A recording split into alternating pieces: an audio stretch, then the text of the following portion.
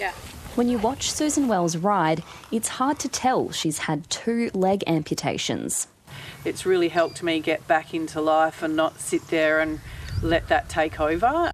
In 2018, a bone infection in her foot led to the rider's lower right leg being amputated. Called in and saw her not long after her first surgery of having her first leg amputated. She was like, oh, I don't know what I'm doing. And I said, well, I think I do know what you're doing.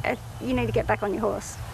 With determination and support, Suzin was back in the saddle at her coach's Donnybrook property 2 months after surgery. My husband and another mate helped me get on, and they're like, yeah, but we're walking with you. We're walking around the arena with you. And I'm like, oh, if you can keep up. Suzin's resilience was tested again earlier this year. Her left foot was amputated after another infection turned into life-threatening septicemia.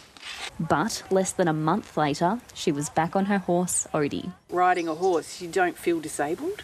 You feel like you're just like everyone else. Her coach says building mental strength is crucial.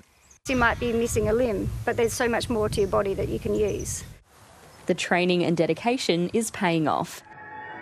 At the recent National Dressage Championships in Victoria, Suzin was named Reserve Champion. I just live for riding and riding my horse. I don't want to do anything else.